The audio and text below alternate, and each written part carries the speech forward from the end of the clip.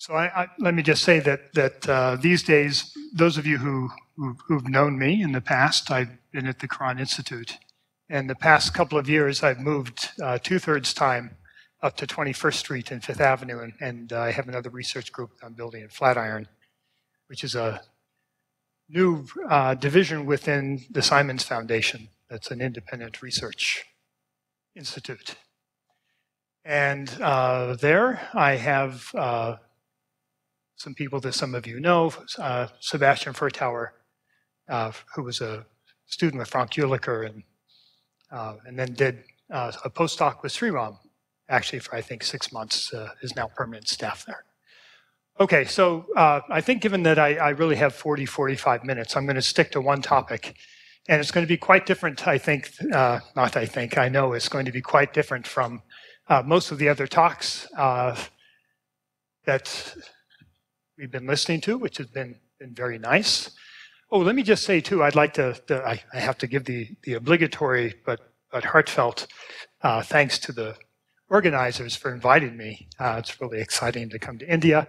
And especially I'd like to thank Sriram. I had been under the misconception that my assistant at Flatiron had suddenly gained an extra level of competency in arranging my travel. And it turned out it was Sriram kind of working directly with her behind the scenes, making sure that everything was going through. So thank you, Sriram. Okay, so I'm going to be talking about spindle, and in particular, I'm going to be talking about transport processes inside of eukaryotic cells, and the kind of model organism that I'm going to be talking about is going to be C. elegans. And this is joint work. This is what I'll describe to you today is a joint modeling and experimental project that we're just finishing up now between my group at Flatiron and Dan's at Harvard. And so the two that are especially involved, aside from Dan and myself, are Azan Nazikdas, who just left Flatiron and moved to UNC Chapel Hill, and a very gifted experimental graduate student of Dan's, Haiyan Wu. Okay, so let me just say, we all have to have our active matter slide.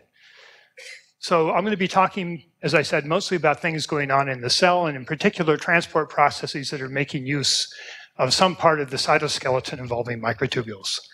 And as far as active matter is concerned, the cell and the cytoskeleton, as I say here, provided some of the foundational examples of active matter, what we often think of as inspiration.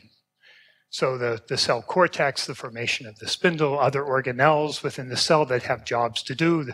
There's a lot of work these days in studying the nucleus as an active material. And so the ingredients that go into these kinds of things, these organelles in the cell, biopolymers, motor proteins, cross-linkers, have become very studied both within and outside of the cell for their role in things like self-assembly of spindle or its self-regulation, self-healing properties and things like that. And so some other part of my work, which I won't talk about today, has to do with modeling materials, if you like, that are made out of pieces of the cell. And so this is actually from Dan Needleman from his lab. This is joint work that we had done with Peter Foster in understanding why under some situations microtubule suspensions can be contractile rather than extensile, as we often tend to think of them when they're in an ordered phase. You can study things, nice processes that we're experimentally, people are starting to get their hands on actually measuring things, such as polarity sorting, which is thought to give rise to extensile stresses in experimental systems like Zonomir Dojix. And I put this little one in here. Sorry, I'm not so good at manipulating this kind of thing, so I have to go back and actually run things by hand. But I put this one in here for Sriram because this is a recent experiment by Zonomir in which he takes one of his active gel suspensions with microtubules that are lined up into bundles, and he shear aligns it. And upon shear aligning, you see this transverse instability, which is, I think, as far as I know, the first really nice, clean experimental instantiation of the instability that is identified in that classic paper in 2002, I believe. Okay, but what I'm really going to talk about today is a bit of that system, but giving rise to what I think are some really interesting problems in biomechanics. And we're going to be looking at these kinds of things both through experiment and through really stripped down kind of models. And so again, this is, what I really want to talk about are some of the events, migration, centering, maintenance of spindle position, things like that, spindle oscillations.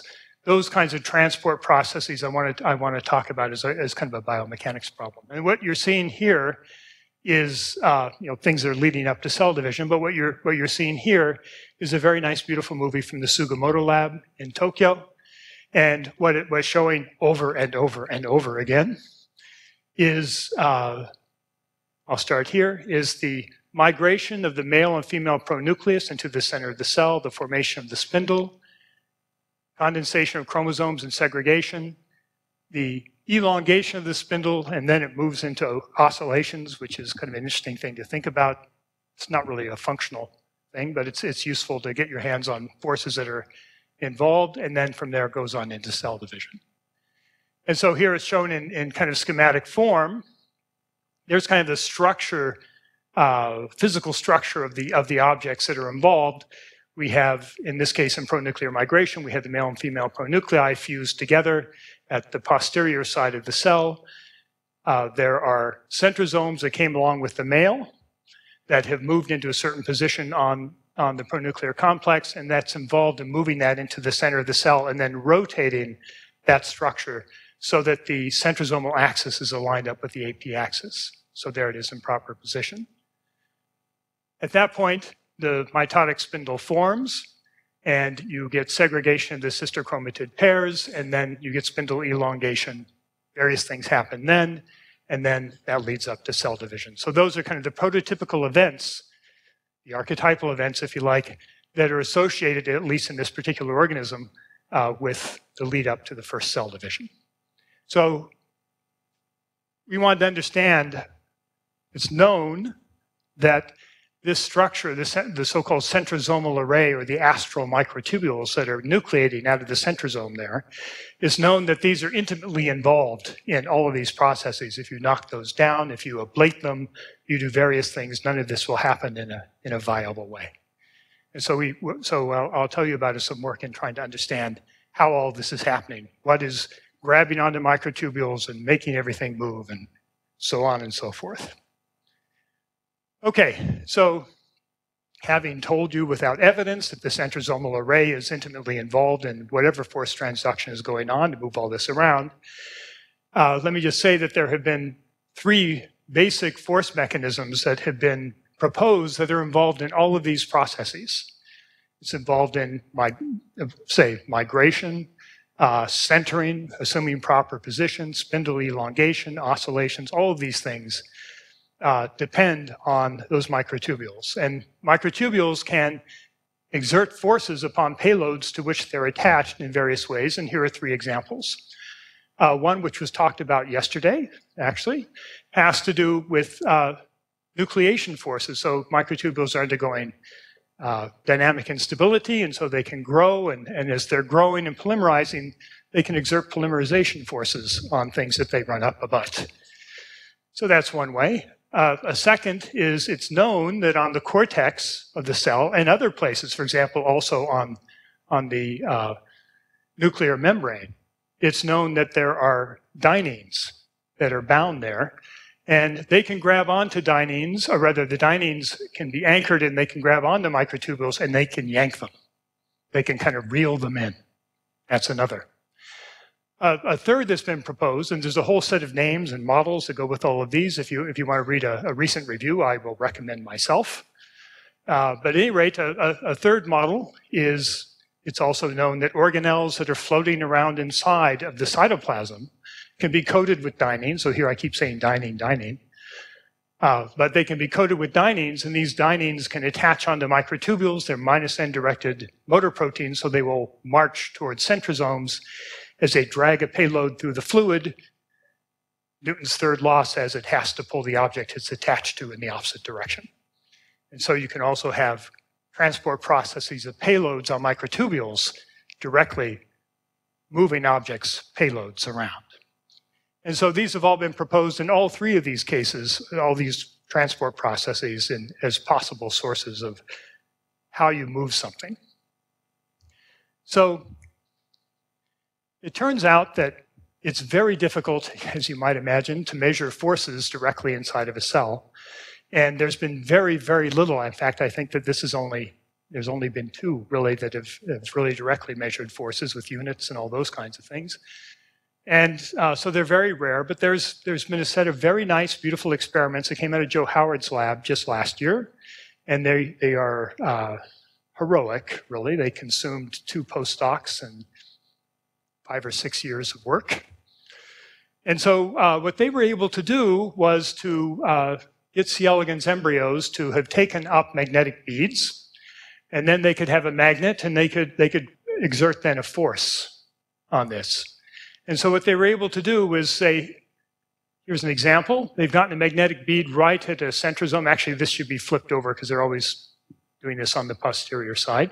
At any rate, there's a magnetic bead that they've maneuvered to be stuck up next to a centrosome. Then they pull on it, and basically they do a creep strain measurement. And so this magnet is calibrated. You know how much force you're exerting on this. And so, for example, what they were able to show is that if they exert 16 piconewtons for 10 seconds, they can get a 2-micron pole displacement out of that. And if they let it go, then they find that it relaxes back more or less to its initial position. So this is really like a spring dashpot is really how it effectively behaved. And so here's actually an example from their experiment. They only have a little bit of time to make this all work. I should say that this is all taking place in a particular stage of spindle behavior, which is prometaphase or metaphase. Before things start to get more complicated, the spindle starts to elongate, other processes come in. It's a stage where things are relatively stationary and it's kind of holding place, waiting for other things to happen.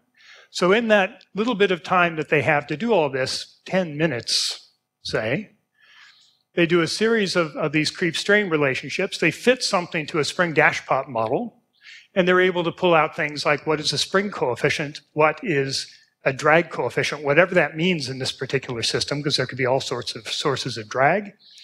And from that, you can calculate a relaxation time and so on. They were also able to show that if they could, there's a particular RNAi perturbation, GPR12 knockdown, that will make dyning motors on the cortex less efficacious, either by reducing the number of motors or perhaps by reducing the binding rate of microtubules to them. It's not so clear. But what they showed, for example, was that if they could knock down cortical pulling, this actually led to a stiffening of the spring. And they interpret this as meaning that really cortical pulling was kind of an anti-centering effect. And they interpret this as meaning that the dominant force in all this going on was a pushing force on the boundary that was coming from nucleation of microtubules against it. So if you like, model 1. It's very nice work. So just to give a plug for myself, kind of give a bit of background. So there's also been relatively, in addition to not a lot of direct force measurements, as far as I know, only one in this case. There's not been a lot of work in kind of fairly realistic, whatever that can mean inside of the cell, fairly realistic kind of physical modeling of these various types of processes. Is quite difficult as a problem. And I should say where you're going to see now is that I come from a very different tradition from most of the people who have given talks here. I really come from a physical applied mathematics, computational fluid dynamics background. So I like to construct models and I like to simulate and things like this. And so you'll see that here. And so my group has been involved in trying to build computational tools for actually looking at some of these models and looking at their consequences. And so let me give you an example. I really think of as a big fluid structure interaction problem. So what you see here up at the top is our first shot at this. the postdoc at the time, Tamar Shinar, our first shot at this of instantiating this kind of cytoplasmic pulling model. And so what you're seeing here is a three-dimensional fluid dynamics calculation of a payload, that blue thing, we'll think that's the pronuclear complex, and we have somewhere around 50 completely rigid microtubules that are attached onto force generators in the cytoplasm, and they're dragging it off towards the center. And that's actually a model that was originally proposed by Kimura and Kimura, and we turned it into a kind of real computational fluid dynamics problem. What we were able to show is that we did a lot of things wrong, I would say. I could go into what the defects of this are, though I don't think there's a point, but it did what is actually observed. The fact that you had more microtubules on one side of the cell meant that there was a force imbalance. You had more force generators that could grab onto it. It would drag it over. And then there was a torque instability because of the oblong nature of the confinement that actually made it mechanically stable to turn itself so that the centrosomes are lined up with the AP axis. Okay. So that was very interesting, but there were lots of things wrong. As I said, too few microtubules, they couldn't bend. Maybe that's important, maybe it's not. One big defect is because of the computational method we were using, we couldn't afford to resolve the fact that transverse motion of microtubules give rise to drag. So let me just tell you for those of you who really study the Stokes equations, I'm not sure how many of you in here really study the Stokes equations, maybe in the way that I do. But microtubules are long, skinny things. They're really skinny things. They're only 24 nanometers in diameter, and they can be, microns in scale. But they move through a Stokesian fluid. What that means is that they drag. You pull one of these guys around, you drag a lot of fluid with it. You only need something like 3 or 4 microtubules the size of the pronuclear complex to have the same drag actually as the pronuclear complex itself. So they may be long, they may be very skinny, but in the Stokes equations, drag goes on the longest length scale of the object. So it can be long and skinny, but it's really causing you a lot of effort to move it. So you really need to get this part right, and we didn't do that right. So since then, with ASON, Nazik-Dost, we built a whole new suite of software. And I'll say a little bit about it on the next slide, just a very little bit. But what it lets us do is incorporate microtubule flexibility. It lets us include transverse drag. It lets us compute with order of 1,000 or more microtubules, and to do it efficiently and accurately. And this is all based on the fact that we're dealing with this. We're assuming that the cytoplasm is a Newtonian fluid. And as soon as you're dealing with the homogeneous constant coefficient Stokes equation, there's a whole set of beautiful numerical methods based on boundary integral techniques, just as you would have for potential problems for Laplace's equation. Yes? Oh, that's a good question. So, of course, I haven't shown you anything yet. So what surface do you mean? I should ask you that. So the eggshell. So where all of this is going on is after cortical motions have more or less ceased. That happens earlier than this, so we're really just taking a no-slip condition. It's actually very easy to incorporate, and we're working with Sebastian now to put in kind of an actin cortex model into it. So it just lets you do a lot of things. Let me just put it that way. It's a huge step up. And so here is a simulation of model 3 being pulled by cytoplasmic dynein. So it's the same one up above, but with 1,000 microtubules. There's a simulation of pushing by microtubule nucleation against the boundary. And this is a third simulation of pulling by cortical dyneins. So we were able to instantiate versions of all 3 of these models and study various variants of them, and this is in an MBOC paper that has appeared this year. And one of the things that you learn from that, actually, is that all 3 of these mechanisms can achieve proper position on kind of physiologically reasonable timescales with not crazy assumptions on polymerization force or on the strength of dyneins that are pulling. But one thing that differentiates them is that because of the nature of the forces that are being exerted on the microtubules, they might have different conformations. So for example, pushing against a boundary can lead to buckling, while pulling from a boundary does not, because one is extensile and one is compressive. And the other is that, this is I think very interesting, is that this kind of being pulled by cytoplasmic dynein is really a version of a swimmer problem. This is a force-free object which has little motors attached to it that's dragging it around. And so this case really looks like a puller that's being pulled across the cell, something like Chlamydomonas, but it's in a confinement. While the other two cases, you're really moving force from the boundary to move an object through microtubules, and that really looks like a Stokes slit that's being applied to the payload. So these different mechanisms can actually have quite different fluid flows because they could correspond to force-free and not force-free types of propulsion, if you like. Okay. Now I think I'm gonna, this is really my, this is the numerical method slide, and I'm not gonna go through this. Okay. Oh, let me say one thing. Why do you want to do boundary integral methods? What boundary integral methods do for you is that they move the solution of the Stokes equations in the bulk to solving singular integral equations on all the boundaries confining or immersed within the fluid. And so what you do is you reduce the dimension of the problem from 3 to 2 at the cost of having to do some singular integrals. But that's a big save. Okay, so it becomes much cheaper, especially when you can bring in things like fast multipole methods to handle all the n-body interactions for you within it. It's really like a big, n-body gravitation problem, really, in flavor. It's the same thing. Okay, so along comes Dan. We'd been talking about this stuff for years.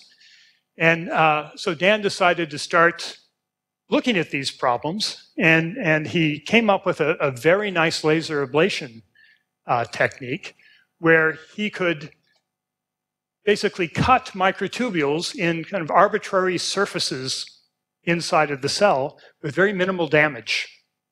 Okay, and this is really all run by his student Haiyan Wu.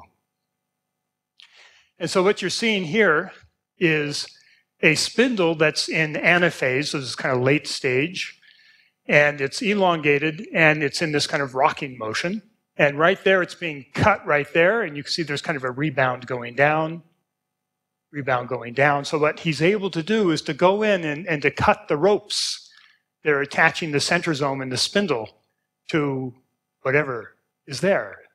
It could be cutting them from being able to exert nucleation forces on a boundary, or cutting them connecting to dyneins that are anchored to the cortex, or cutting from dyneins floating around on organelles inside of the cell. So this has been used before, but I think Dan has kind of taken it to another level. So what he decided to do was, as others have done, at least theoretically, is to really look at kind of the case where you see the most going on, which is spindle oscillations, which is kind of late. And it turns out to have some nice properties, I'll show you a bit more in a second, that make it especially amenable to trying to suss out, do you have pulling forces? Do you have pushing forces? Are they cytoplasmic? Are they not cytoplasmic? And these kinds of things. So let me just show you the dynamics of spindle oscillation. Now let me just say, spindle oscillation is not something you see in all organisms, but you do see it typically in C. elegans. And it's associated, actually, I should say too, with, as you move into anaphase, it's associated with an enrichment of dynein on the cortex, on the posterior side. As you move into anaphase, you get more dyneins that start to populate, more force generators on one side, and it starts to oscillate. So here is what spindle oscillation looks like. And here you're keeping track of the displacements of the two centrosomes. You get this little burst of chatter, of a damped oscillation, like a chirp or something. That's what it characteristically looks like. And it's the case that each one of those oscillations is usually about 30 seconds, something like that. So the idea is to take that and to laser ablate various regions around the centrosome as it's in various stages of this oscillation and see how it responds. If it's moving along and it's being pushed and you cut below, that's going to do something different than if you cut above. Or likewise, if it's being pulled, it's going to be a different kind of response to that. Okay, so there's say an amplitude oscillation. Here it's moving up, here it's moving down. And so grab the two most obvious places to grab. The peak of an oscillation where it's zero velocity, and then as it's passing back through the midplane where its velocity is greatest. Okay? And then do cuts above and below. See what happens. Here's what happens when you cut at the midpoint. And here the centrosome is moving down. If you cut below, then it rebounds back up towards the top.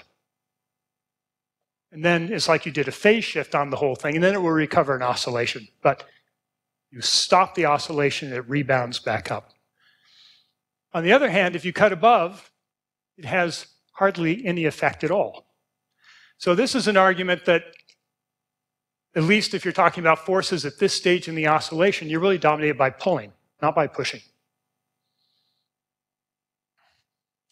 So let's go to the peak of the oscillation. So at the peak of the oscillation, you have zero velocity, so the forces should all be in balance above and below on the centrosome. If you cut below when it's at the peak, then it just stalls and it moves back up towards the top. On the other hand, if you cut above, again, it has very little effect when it's reached its peak and it's just about to head back down. So again, that would seem to indicate that at this stage in the oscillation, again, pulling forces dominate. There's other types of cuts they do, which are much more complicated, what are called cup cuts around the centrosome, so they knock out the influence of microtubules that are going transversely off to the pole of the axis. It's all the same. What seems to come up over and over again is that during this stage, pulling seems to be the dominant effect, not pushing. Is this pulling coming from the cortex or is it coming from the cytoplasm? Okay. So this is where we get to bring in a little bit of fluid mechanics. And so if we have cortical pulling, that means I'm just reeling this guy in at the boundary, okay? Or if I have something that's moving sideways, then the microtubules are kind of passive objects. They're transmitting force, but they're just dragging through the fluid. So the fluid and the microtubules move together. On the other hand, if I have transport of cargoes along the microtubules, then that will create flows, and you see this in the simulations, actually, that will create flows, cytoplasmic flows, along microtubules. So you can simulate kind of mock-ups of these. These are not full simulations, but you can simulate mock-ups of these in our code. And so here is showing the flow that happens in kind of a model of what the flow should look like if you have cortical pulling. So basically here, everything's moving down here. There's a force being applied there and a force moving up there, and everything's being dragged down as it starts to rotate. So microtubules and fluids move in the same direction. You just see it as evidence there. You can do a version of that for cytoplasmic pulling. And what you can see then is that you tend still to be dominated by these flows that are being created by the cargoes dragging in towards the centrosome. So flows are along and among the microtubules, yes. So you can do various, I'll come back to that a little bit, I think, more later. Okay. If I don't, then remind me. I want to kind of finish this story smoothly. Okay, so here's what you do. In another heroic experiment, using kind of the same ideas as getting the magnetic beads in, Hyen and Dan were able to get nanodiamonds. They would inject into the gonads of the worm, and they were taken up by the eggs. And if you were lucky, you got a bunch of them. And you could do PIV on these. And so there they are. There's those sparkling little things. There you have spindle elongation. Everything starts to rock. And you can see more or less, you can already see the whole cytoplasm is just moving up and down with that.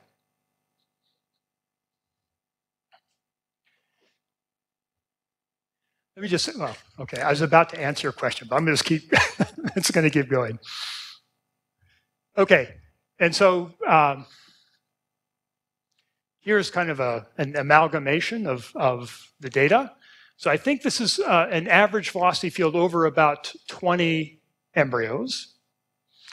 And so that's the velocity field that you get as this posterior centrosome is moving down. And comparing that with our kind of mocked up version of cytoplasmic pulling in the full model. And again, so the fluid flows again seem completely consistent with being cortical pulling rather than cytoplasmic flows.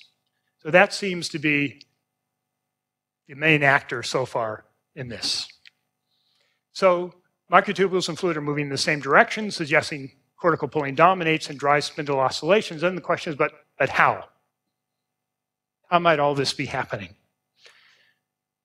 And so this is a complicated slide. But what we did is we put together kind of a proof of concept model for spindle oscillations arising from cortical pulling. And let me just tell you, I'll show you a picture of it real quick, just so you can see an idea.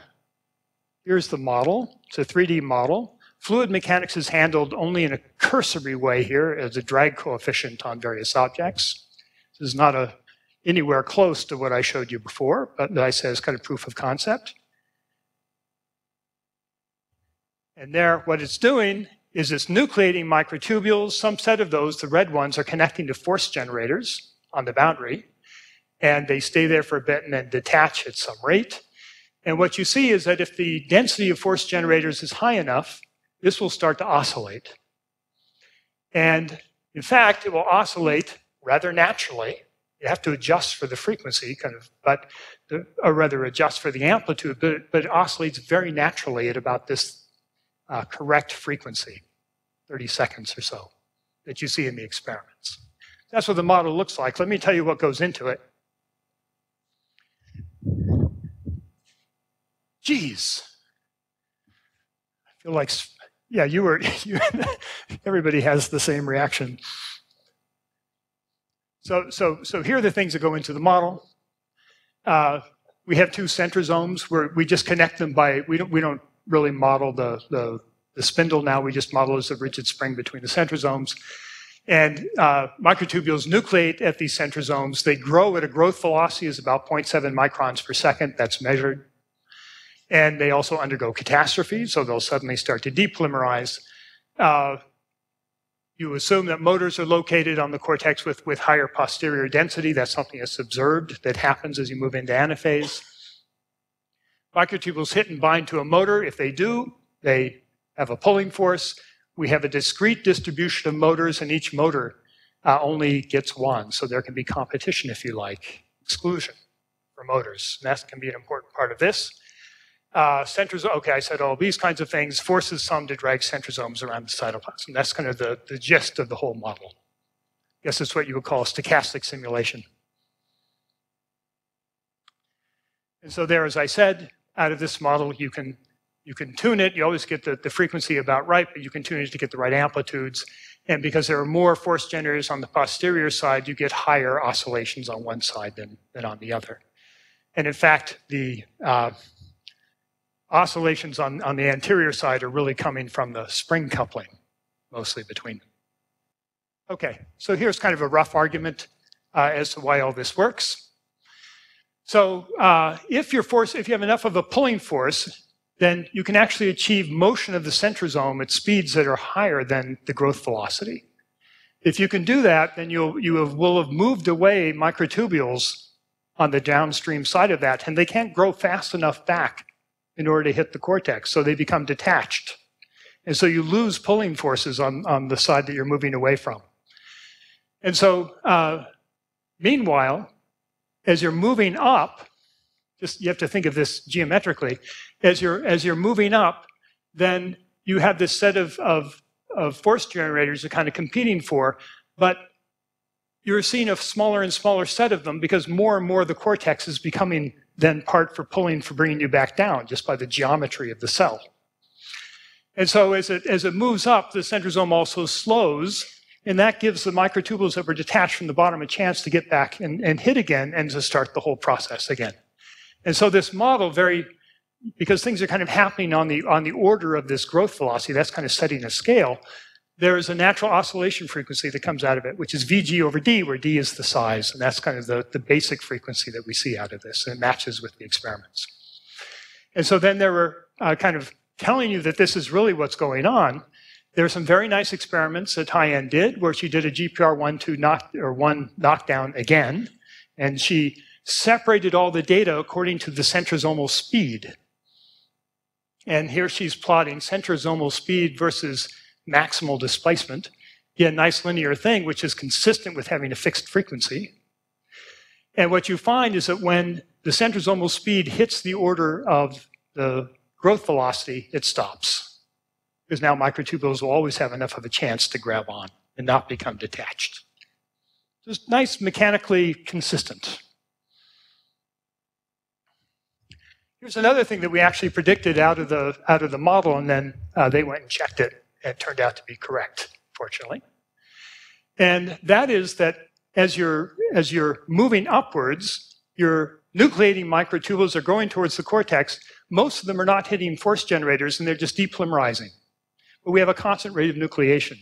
So what that means is that as you move up, you keep the closer you get, you're hitting with more microtubules, you have more microtubules that are depolymerizing. You get a reduction in the number of microtubules.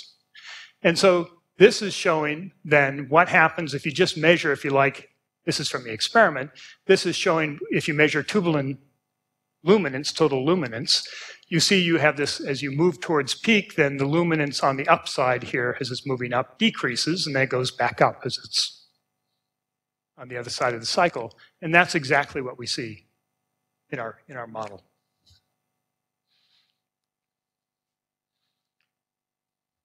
Okay, so now I started late in the game. Now we're going to move to the middle of the whole process. I've just, convinced you pulling is everything, at least in anaphase.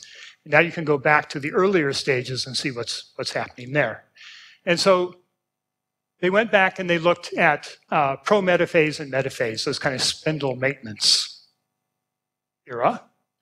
And again, I won't go through it, but cutting again shows that there's a predominance of pulling forces. You get the same types of behavior. You cut on one side, it's kind of sitting there, you cut on one side, and the centrosome moves in that direction because you've lost pulling on that side.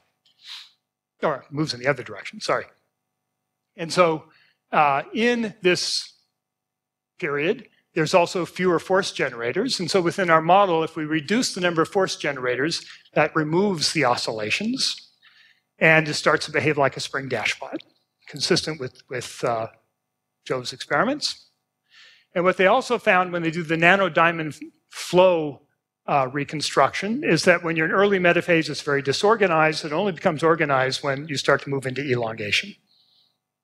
And that's quite different from in our simulation. If you have cytoplasmic pulling just in maintenance phase, you have these persistent flow currents going on to the inside.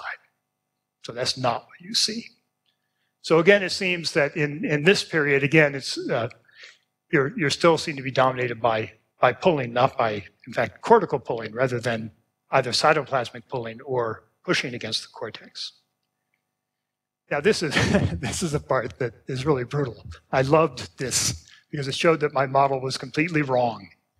It's just like a definitive experiment. And so this is when they went back and they looked at what was going on in pronuclear migration, that period where the pronuclear complex is moving into the center of the cell and rotating. And so in this model that we had built based on this Kimura conception, you're being moved over because you have all these cytoplasmic dyneins that are attached, and you have more of them on. Yeah, I was wondering what that phone was. It happened in every.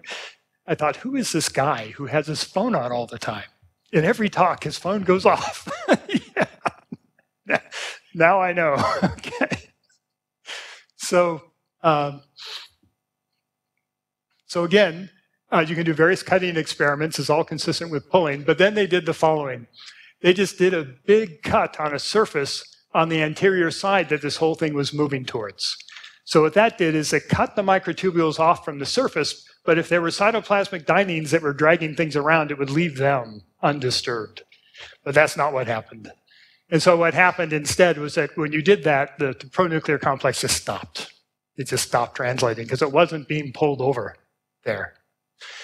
So as I said, brutally discards the cytoplasmic pulling model. I think that's absolutely correct. I just love this experiment. I mean, if you want to be in a position where if you're wrong, there's nothing to argue about. You're not, defending some losing position, right? That's a little humiliating. You're just wrong. Okay, so that's kind of my summary, and then I'm going to take a few minutes and just show you a movie, another kind of movie.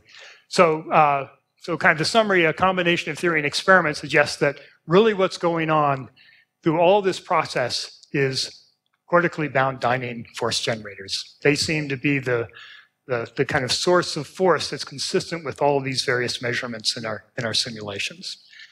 And so, this is really for me. I don't think most of you would care about this too much, but could this be incorporated into these large-scale simulations to basically give you a soup to nuts, as we say, from beginning to end? Soup to nuts is an American construction phrase that I don't know if is used outside of the continental US, but into these large-scale simulations.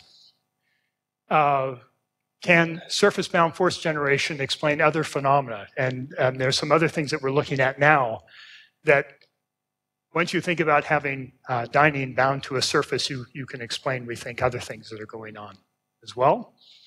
And I should say that we have a nice reduced one-dimensional kinetic model, which I didn't have time to put together. I wouldn't have time to show, that reproduces a lot out of this in a very much reduced setting. So I know I'm supposed to stop now.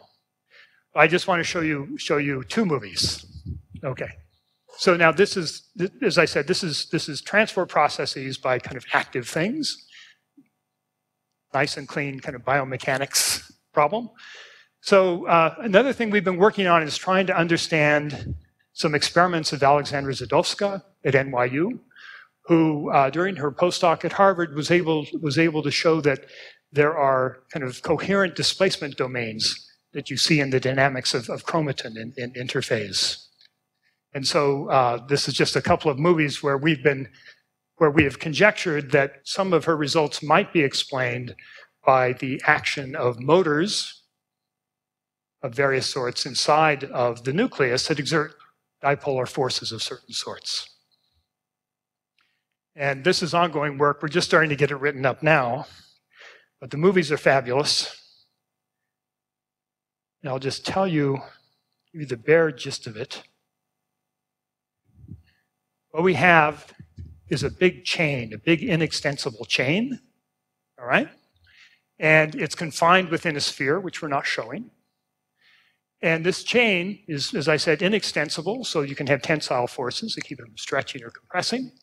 And we have little things, mock-up motors that will exert dipolar forces. Say it will grab a piece of the chain and yank it and have an equal and opposite force on the fluid around it. And then you watch the whole thing.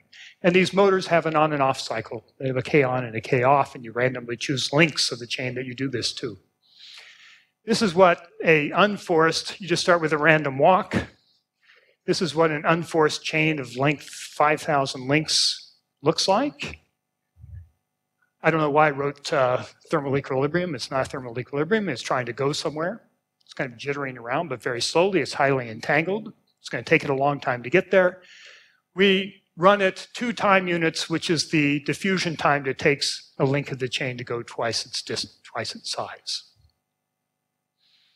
Okay, it just sits there forever and kind of vibrates at you, and nothing really happens. There's an initial period where it swells because you have a random walk and pieces get close to each other, and the steric interactions kind of push it all apart. Here's what happens when you have contractile forces that are being turned off and on stochastically. And it's a little more vibratory, if you like, but you don't see anything that looks like a large-scale displacement or anything like that. It's just a little a little noisier. Things change very slowly. And here's what happens if you have extensile dipoles. Same strength, just opposite sign.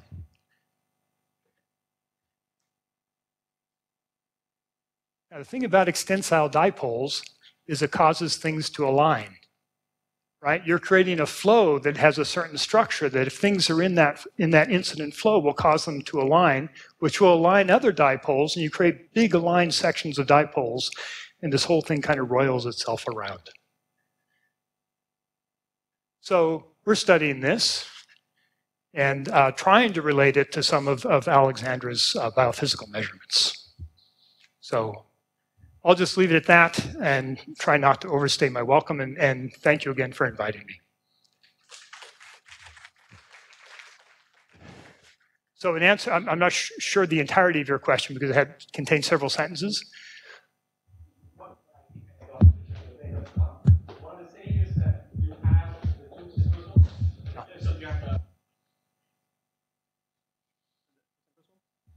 Saying is, if you were to just laser ablate one part of it, you could still have a pushing force coming from the other end, which could still give you oscillations. Yeah, that's right. It can be communicated through the spindle. It can be communicated through the fluid. Right. So unless you ablate the pulling forces on both sides, you're not going to be able to tell if it's a pulling or a pushing force. Am I right? Yeah, that would be an interesting experiment to do. I mean, if you were in anaphase where you have a force distribution anisotropy, then there would be some response to that. Otherwise, I think it would just sit there. There's other things that happen. You know, in this model, we're just considering the spindle is basically a spring that's kind of hard to compress or extend. And that's more or less correct via measurement until you reach very late anaphase. And then it turns out it behaves more like a viscous element. And then when you start doing ablating, you can get some very different behavior. But that's rather late.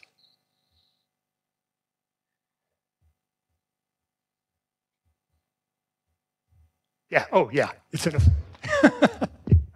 It's me. Yeah. Okay. We're just checking. Yeah. And the active agents are on the chain or in the medium. So you can do it one of two ways. You can do it many ways, actually. So in this particular simulation, I believe that it looks the same in the different case, but in this particular simulation, it's a forced dipole where you're just having a Stochastic flow. Yeah. Oppositely oriented on two ends of the link. The other thing you can do is you can actually have, so imagine you're dragging something across like this talk earlier about nucleosomes being moved around. You could be yanking something on one side and also moving it, right? And so we have other simulations that look like that, and they look basically the same. You can also have, obviously, contractile. You can take your dipole and you can align it transverse to the chain. We haven't explored all of these things as yet. But at the moment, when you say extensile or contractile, you mean you have an axis and the axis is the chain. The axis is along the chain itself. Yeah, that's important.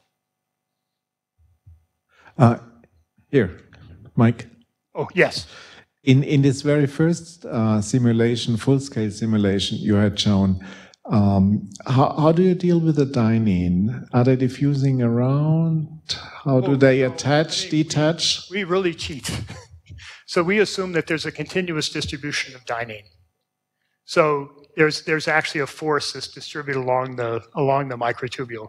We also have later version, that movie I showed, we have later versions where we have little cargoes which are Stokeslets, if you like. They're being dragged along and then you do an opposite force. But here we're just treating it as a continuum force. We have a pulling force here and an equal and opposite force on the fluid along the fiber. Yeah. Like I said, that's really cheap. Oh, so, but there's an important point there that it doesn't take that many dyneins to drag something around, actually. And so what treating as a continuum, I think we need to be more careful that if you had just a few dyneins, it might not give flows like the ones that I'm showing. So I think we need to look at this maybe in some cases a little more carefully, but we haven't as yet. See if I can draw it. So imagine that you have your centrosomes like this, and they're sterically blocked, right, more or less by the cargo from going too much in that direction. That's not so important. But you've reached this kind of equilibrium like that. Now tilt this a little bit, just a little.